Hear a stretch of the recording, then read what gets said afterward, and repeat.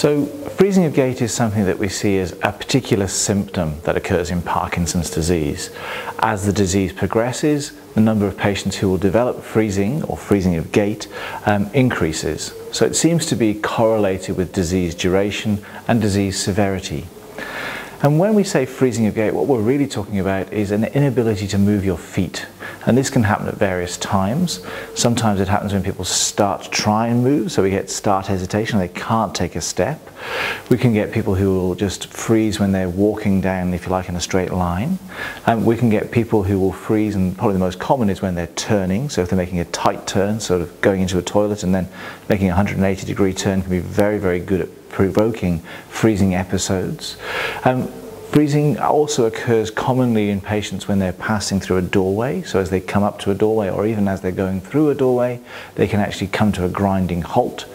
And of course, dual tasking, which is what we use as a shorthand term for, if you like, walking and chewing gum. So trying to, if you like, answer or hold a conversation while walking puts increased strain on the brain, and the feet come to a grinding halt. And of course, the real problem with freezing of gait is that it's an increased risk factor for falling over.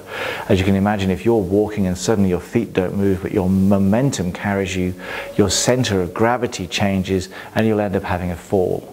And our real challenge with freezing of gait at this time is we don't have any great treatments for freezing of gait specifically. If we think that freezing is something to do with being undertreated with the Parkinson's drugs, we can change things there. We can sometimes, if you like, use some of the advanced therapies, the device-assisted technologies like deep brain stimulation surgery, the duodopa or the apomorphine pumps to try and control the level of symptoms and hopefully reduce the amount of freezing.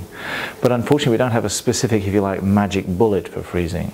There are some research efforts going on, and I'll make a little clip about that in a second. But in terms of our established treatments, there are no specific measures that we can use. So often we'll say to our patients with freezing, please get involved in more physiotherapy. The secret to freezing is to try and make large movements where you're actually thinking about your feet moving rather than, if you like, relying on automatic movements, which is how we manage to walk.